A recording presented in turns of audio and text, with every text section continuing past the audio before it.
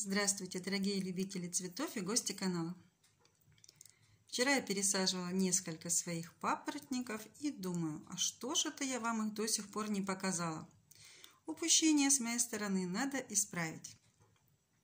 Итак, папоротники. Непростые для меня растения, хотя бы потому, что в доме они у меня вообще не живут. Сколько я ни пыталась, они упорно погибали.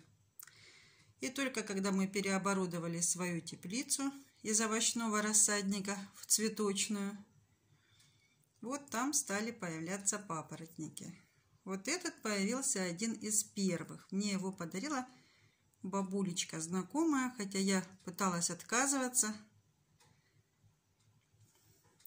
Но он у меня поселился и начал катастрофически пропадать. Вот эти все ветки на концах остались живыми, а промежутки вот до закрученных кончиков, до закрученных кончиков, они стали просто лысыми, голыми. Я уже думала, что все, придется мне каяться, говорить, что замучила растение. Но он вдруг начал расти, посмотрите. Новые ваечки появляются. Вот такой вот закрученные кончики. Ой, красивенькие. Как бы его показать?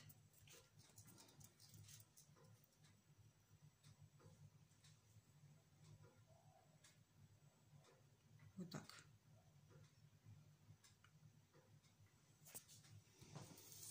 И даже веточка тоже целиком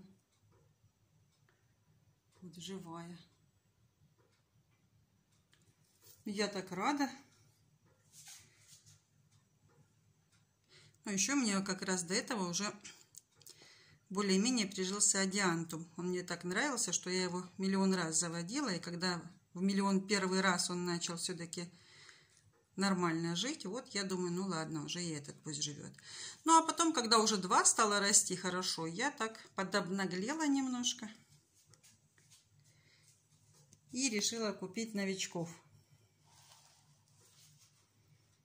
Как раз, когда мы были в Аби, помните, я показывала обзор, там на уценке стояли папоротники. Такое было впечатление, что они попали под холод, потому что одна полностью платформочка, вот такая пластиковая, была заполнена на уценке папоротниками.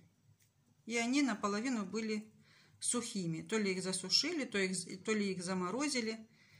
Ну вот два я взяла с уценки. Один из них, мне кажется, выглядит нормально. Я их пересадила, и он, по крайней мере, выглядит живым. Такой красивый папоротничек. А вот второй, он пышный такой кустик. Но я каждый день с него снимаю несколько сухих то кончиков, то веточек. Не могу сказать, что он прижился.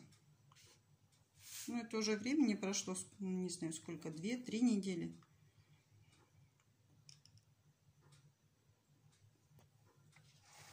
Хочется, чтобы прижились тоже. Вот этот мне подарили летом. Он полностью сначала засох, но я горшочки долго не выбрасываю всегда. И вот он пошел расти. Растут они в торфе, заправленном удобрениями. То есть это готовый такой питательный торфогрунт. И добавлен еще сюда грунт для орхидей.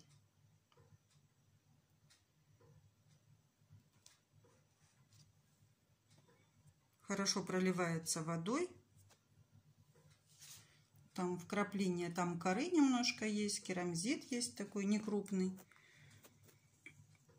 Мне кажется, им нравится.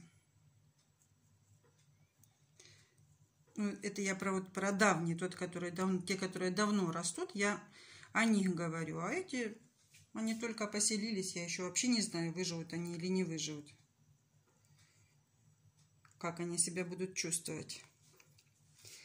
И вот два было не на уценке. То есть на стеллаже стояли такие без уценки, но не очень дорогие. На уценке были по 80 рублей, а эти 250. Ну что-то там тоже. Там они подсушенные сильно были, конечно. Но этот вот клювик свеженький выдал. У него один листик был подпорченный. Там такое сухое коричневое пятно было. Я его аккуратно вырезала. А так больше нет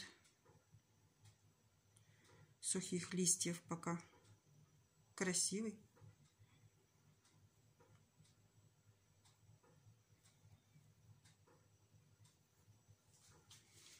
И еще один.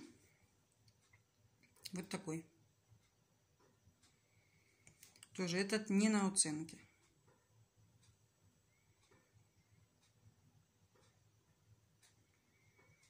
Но они тоже были в миксах. В миксах растения не очень дорогие.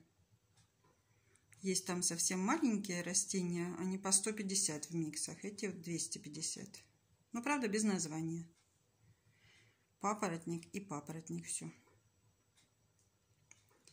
Ну и мой любимчик.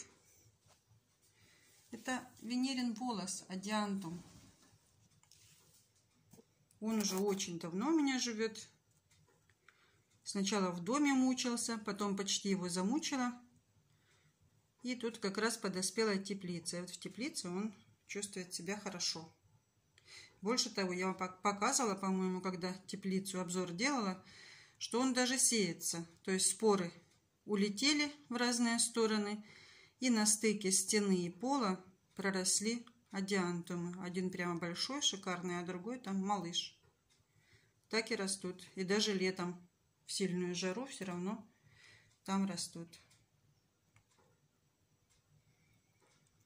Поливаются сверху, как все растения в теплице. Поддонов там нет. То есть лишняя вода сразу стекает. Грунт, я вам сказала, стоят не на стеллаже. Под стеллажами прохладное такое, не очень темное место, но, конечно, без прямого доступа солнечных лучей. И вот такие зеленые. Но эти два старичка проверенные, и малышок тоже с лета растет. А вот новички буду вам рассказывать, как они себя ведут. А пока желаю вам дружбы с вашими зелеными растишками. До новых встреч. Пока.